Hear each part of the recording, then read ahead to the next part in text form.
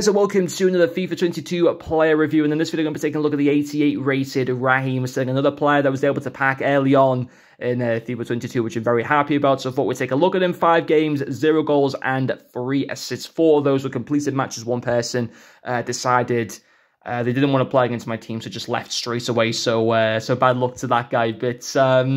But yeah, no, Raheem, I think it was a good card to be able to use. I think a lot of people will see in this review, okay, well, he didn't score any goals. Is that going to be a concern with his cards? And the answer is no. I mean, these were still the first games of FIFA 22 that I was playing at the same time as doing the Lukaku review. You've got to remember, I'm still trying to get used to the game here, but at the same time, he was very much just a provider for those players like Lukaku, for Ismaili Sarr, for Bruno Fernandes. So I was never really in a position to kind of have chances on goal with him. As nice as that would have been, he was just very much being a very, very good, effective provider, coming in with the 3 assists in those 5 games. He's got 83 short passing, 82 vision, which is very, very good for this stage of the game. His crosses were very good. He linked up well, and particularly with that Lukaku card, very, very well.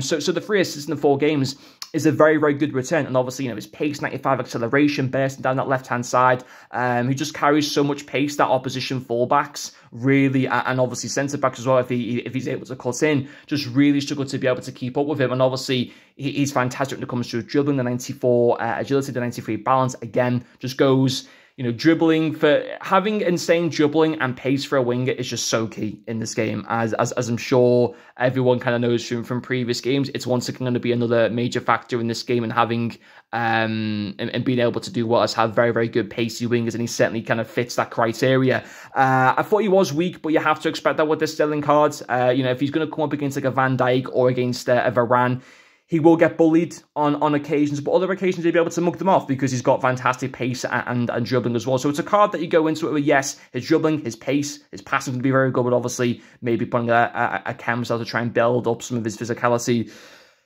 might be something that is good to do. So an overall rating, 8 out of 10. Value for coins at 7 out of 10 as well. Good card to be able to use. Yeah, I'll have a review later on tonight as well with the 88 rated Bruno Fernandes. But anyway, guys, that will finish off this video. Thank you very much for watching, and I'll see you guys later.